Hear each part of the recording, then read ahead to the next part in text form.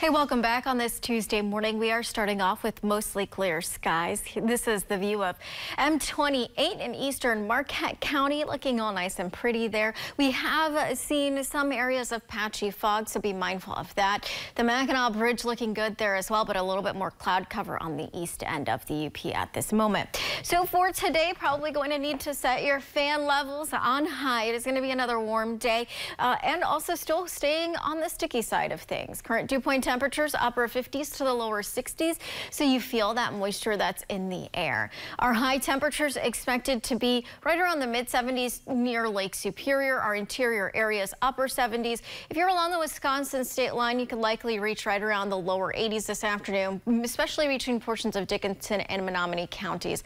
And right along Lake Michigan, also going to be warm this afternoon. If you have plans to get out on the Great Lakes today, not bad. As far as winds, we are expecting knots of around 5 to 8 and across those lakes out of the north and northwest. Wave heights fairly calm to near a foot in some instances. So overall, decent conditions to get out on those Great Lakes, and we're not expecting rip currents. Currently at this moment, quiet across the UP, Wisconsin, and a good chunk of the lower peninsula. There's a tropical depression, a barrel moving out of northern Arkansas, pushing a lot of rain over into southern areas of Missouri. And then eventually a lot of that moisture will move into the Ohio River Valley tomorrow. And expect rain for areas downstate tomorrow. Why? Well, because in the upper levels of the atmosphere, this is the jet stream. There's this big trough digging right over the central plains. That big trough is going to allow the remnants of Beryl to get wrapped up in this flow. And as that trough pushes east, that flow will push the remnants of Beryl up into the Great Lakes. That's why you can expect rain basically south of the bridge tomorrow and some more cloud cover for the UP tomorrow.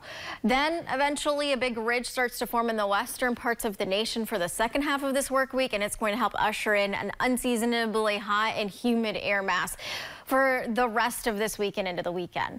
In the meantime, sunshine today with some clouds increasing this afternoon. Lake breezes could converge this afternoon, triggering potentially an isolated pop-up shower or two. That's 3. This is 6 p.m. mainly in the central areas.